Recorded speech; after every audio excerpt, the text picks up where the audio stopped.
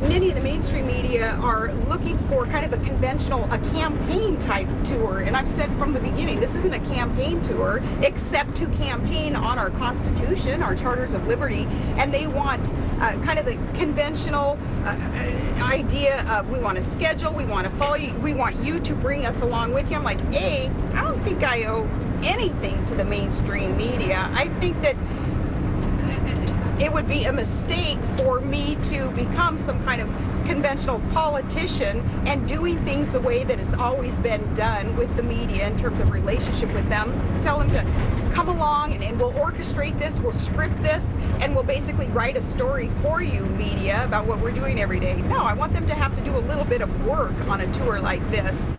Sarah Palin going on the record there with Greta Van Susteren.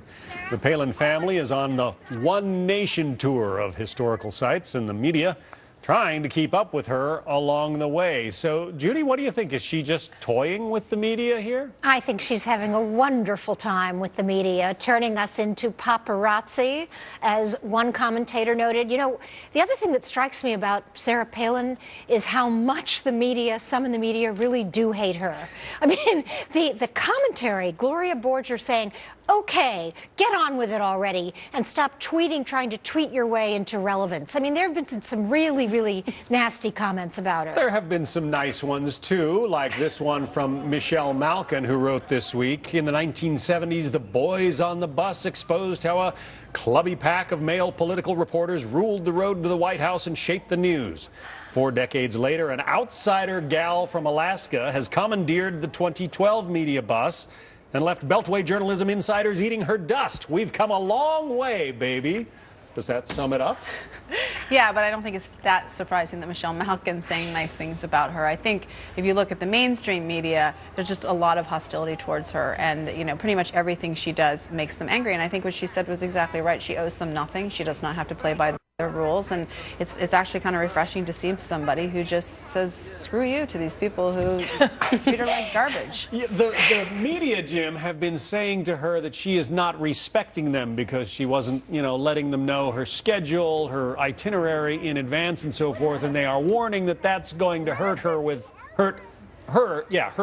voters. But the question is, I mean, it's not the voters who are angry with her, it's the media. Right, and so Chris Matthews, who says she's the most divisive politician since the Civil War, you know, she's got a long way down. She can go lower than that in Chris Matthews' eyes, right? I gotta tell you, I saw the sneak preview of a new movie by Stephen Bannon called The Undefeated. It's about Sarah Palin. It's this documentary coming out later in the summer. And in there's a brilliant quote from Andrew Breitbart saying, the thing that the media hate about Sarah Palin is that she refuses to cooperate with her own demise. That is, she refuses to play ball with the reporters while they try to kill her. Good for her. You're nodding in agreement, I guess. Yeah, it's absolutely true. Dan Balls from the Washington Post summed it up. She has mastered the art of playing with the media.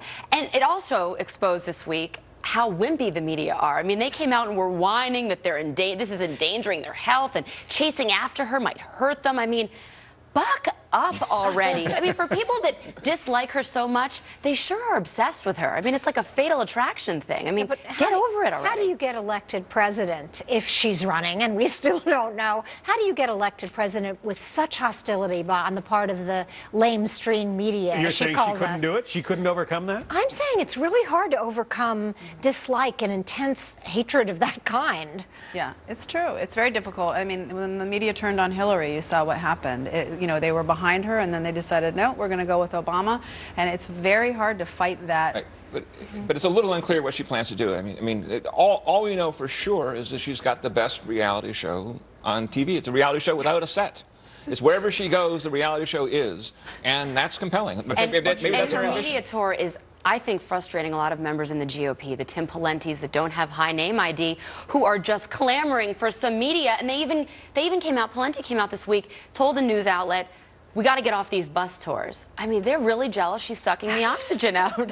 And the media is helping her. Jessica Yellen from CNN called the media coverage of the bus tour, a low point in journalism, and yet CNN has its cameras chasing after her. I mean, can they have it both ways? Well, Jessica isn't responsible, I think, for what the CNN covers, and so this is her personal opinion. You know, CNN is going, you know, I think she probably was criticizing CNN as well, not thinking that this was something they should be covering, that it wasn't, she's not a declared candidate, and, you know, she just gets all this attention just for being Sarah. Well, you know, ABC, NBC, some of the other networks have pretty much labeled her unelectable, and yet they book her on their shows because she gets ratings, right?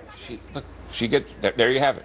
There you have it. I think the technical word for what you're talking about, John, is hypocrisy. In media, surely not. Talking about some of the other candidates, I mean, Mitt Romney made his big announcement this week, and it was sort of squelched by all of the Sarah Palin. She was over, I mean, Mitt Romney, poor Mitt Romney, was overtaken by Sarah Palin's clam bake. I mean, this is just astonishing. I think it's hilarious.